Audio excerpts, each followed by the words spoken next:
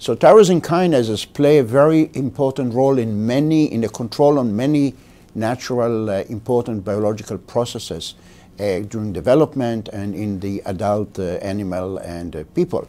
And therefore, because they play such an important role, mutations or changes in the regulation of these molecules causes dramatic changes in cells which lead to cancer and many other diseases. So because they play such a fundamental role, if something goes wrong in a way of genetic mutation or some other change in mechanism, major diseases take place. And many, many cancers are driven by such mutations.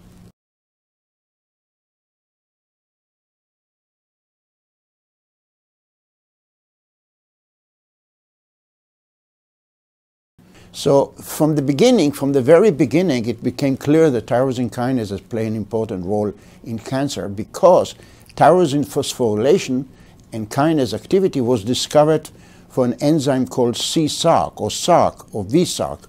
It has different names and because of when it's picked up from virus and from cells. And so this was a gene which causes cancer, an oncogene.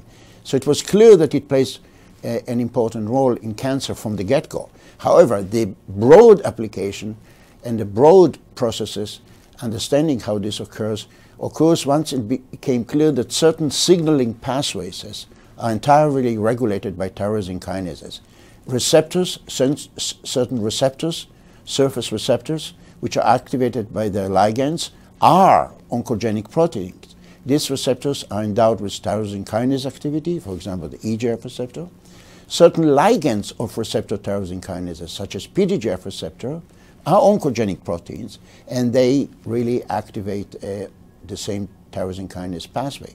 So we have here an entire process where a molecule which is a growth factor, a molecule which is a receptor, and a signaling molecule are all tyrosine kinases.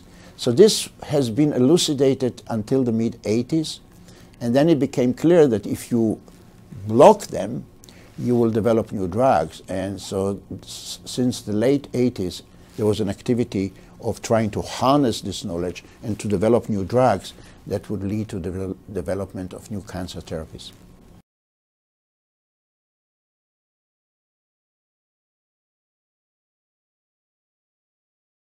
Yes. So you have to understand that the approach here is unique because it is based on understanding what drives cancer. And it took many, many years in order to figure out that we are talking here about the general mechanisms, which is a normally important mechanism, which upon genetic alterations causes cancer. And so this is what set the stage for finding the limiting step, the Achilles heel, and this took quite a few years. And so that's why it took that many years to develop this mechanism. However, since then, there are more than 20 drugs which have been approved for different cancers utilizing this knowledge. So when it became clear, there was a massive interest in that.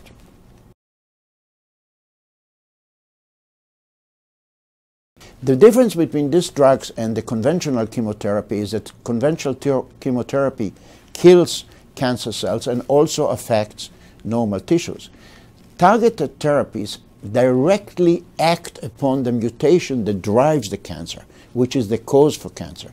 And therefore, you know exactly what patient populations will be treated, and then the side effect, when you treat patients which have the mutations, are much, much reduced compared to conventional therapy. So this is clearly something which is novel, where you hit the core, what drives the cancer, rather than a general killing mechanism with some different activity from normal to human for diseased tissue.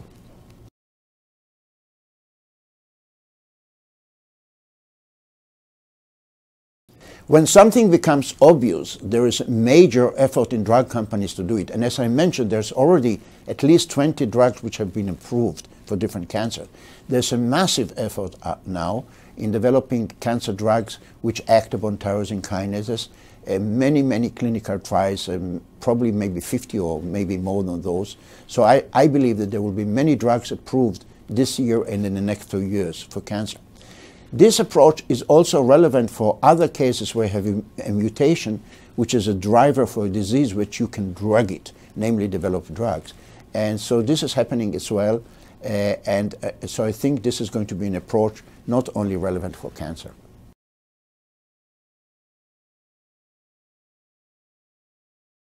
So precision, the difference again between precision medicine and what has been used in the past is that you are dealing with the major driver of cancer.